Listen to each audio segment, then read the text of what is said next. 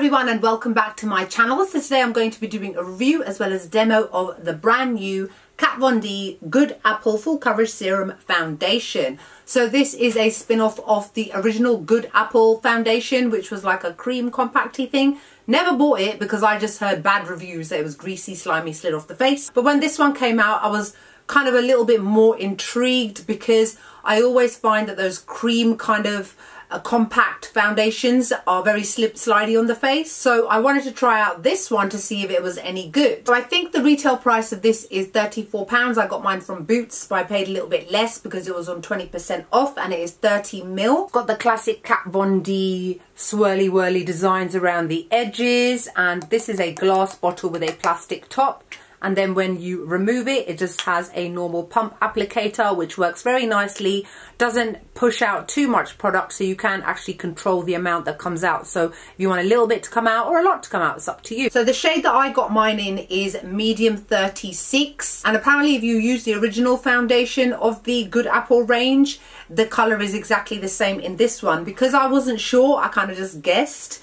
I would personally say that this colour works perfectly for me right now in winter when I'm at my palest, but as soon as I even get a tiny bit of a tan, it will be too dark for me, so I will have to get the next shade up if I wanted to. My shade is described as for light to medium skin with warm undertones, because that's exactly what I have. And the next shade up after this is number 39 for medium to warm undertones, so maybe that shade will work next for me, I'm not sure. But I would personally have to try it out in store to actually make 100% sure. The great thing about this range is that there are 40 shades, so there should technically be something for everybody. It's been split into light, medium, tan and deep, and I obviously sit between kind of light and medium depending on what time of year it is. Now they have marketed this as a full coverage serum foundation, and let me just read off their website what they say about this. Full coverage with a natural finish, transfer proof, extreme long wear with a lightweight serum feel. It covers everything from blemishes to acne scars,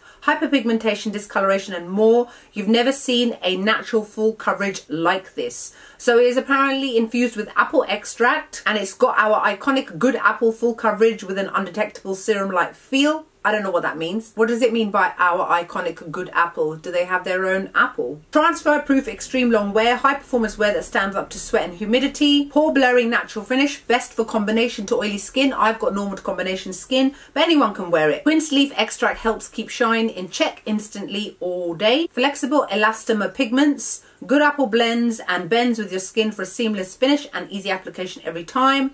Luxe recyclable glass bottle to cut down on foundation waste, so you only use what you need. 40 shades, obviously, non-comedogenic and flashback free, 100% vegan and cruelty free. Now they say that the way to use it is to shake it well before each use. Use a sponge and tap it onto your skin to build it up whatever level of coverage you want, or use a dense foundation brush with buffing motion for more immediate full coverage. So the usual kind of thing. If you use a sponge, obviously it blends out a little bit better, less full coverage, and if you want more intense, you just go in with a brush, because sponges tend to soak up a lot of the product anyway. So the way that you're going to see me using this in today's video is I'm using this Real Techniques buffing brush. The name's rubbed off, it's so old, the handle is stained. I didn't even know that was a thing.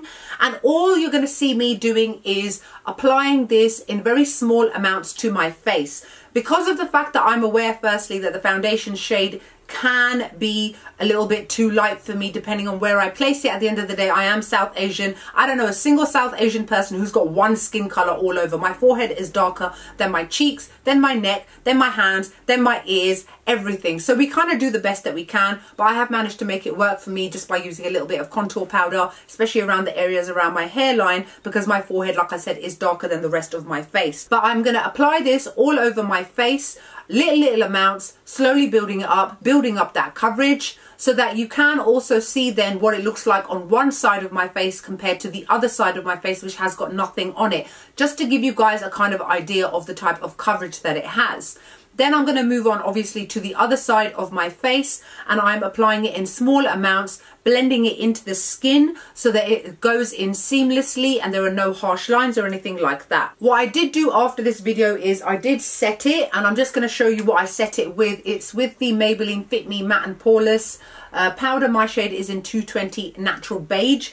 You don't actually have to set this if you don't want to. When I first tried this out, I didn't set it at all, and it was perfectly fine, because this does actually leave a very nice soft velvety kind of finish. The only reason I would ever suggest to set a foundation is just to add to that longevity, because at the end of the day you don't know what kind of weather extremes you may be in, and you may need a little bit of help without realizing it. Okay, so they say it is full coverage, right? So I would say that it definitely is. It is full buildable coverage, meaning that you can start off light and build it up to the intensity that you want. Not everybody necessarily wants a mask over their face. Some people want to let their natural skin shine through a little bit. Some people just want to even out their skin, and some people want to cover everything and anything, and that's okay. But at least you know with this foundation you have got that option. Transfer proof. Now, I would say that yes, it kind of is. I don't think it is to the level that the Estee Lauder Double Wear is. Bear in mind that is my favorite, one of my favorite foundations that I always use for transfer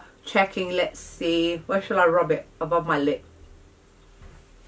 A tiny little bit came out, but then again I did press quite hard. The whole purpose of normal transfer proof is, like, let's say you hug somebody or you've got a scarf on and the foundation will run. This doesn't. So actually I kind of do sort of 80% sit with that agreement with them that it is transfer proof. Stands up to sweat and humidity 100%.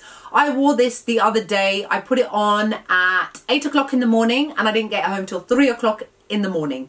That was almost 24 hours basically, because it was a long day. I went to work and then I went out in the evening. It did not move, you guys, and I was playing golf, okay, indoor golf, and then I went out partying. It was very crowded, it was very sweaty. I'd take my coat off and it did not move. So yes, it definitely is sweat and humidity proof. Best for combination to oily skin, but anyone can wear it. Well, I would say obviously that it's completely up to you. Personally, I find that it gives a really nice soft sort of finish to the skin. But if you have got oily skin, it will definitely benefit you more, because it really does control that shine very well. In terms of if you've got dry skin, one thing I do have to admit is that at the moment, I've got a patch of dry skin on my chin and it has clung onto it.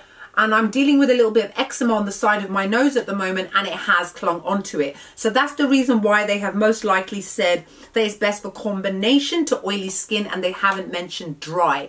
Now, if you've got dry skin, just naturally dry skin, you probably can wear it. But if you've got dry patches, it will cling onto those areas, so just bear that in mind. It's got those flexible elastomer pigments, apparently, which bends with your skin for a seamless finish and easy application.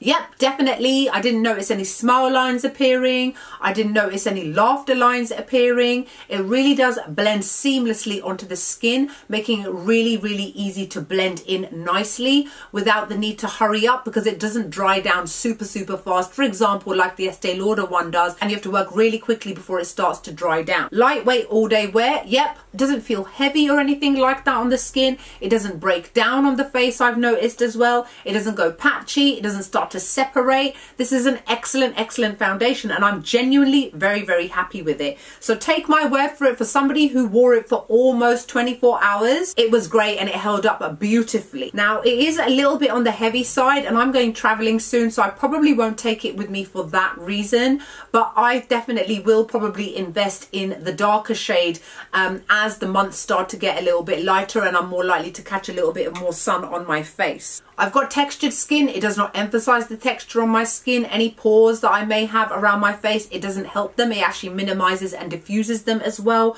I like the matte finish of this foundation. It gives a really nice naturally matte look to the face. I'm somebody who doesn't like glowy foundations. I've always preferred matte because I've got textured skin. So this is something that I will probably always reach for. It makes my skin look flawless. It makes my skin look airbrushed. And one of the main reasons I like this so much is because a little bit goes such a long way. I don't actually have to apply that much at all to build up to full coverage. It covers everything beautifully. My redness, my red marks, any kind of hyperpigmentation, it's evened everything out. I'm genuinely very, very happy with this foundation, and I highly recommend it for any of you that are on the market for something new and you love full coverage foundations. Even if you don't love full coverage, you can still use it to its medium coverage capacity. Obviously, it's completely up to you. Even when I really think about it in terms of its transferability, is the bit that came off the powder that I've put on top, or is it the foundation itself? I'm going to guess and say it's the powder itself. So anyway, that's my short, sharp review of the brand new Kat Von D Good Apple Full Coverage Serum Foundation.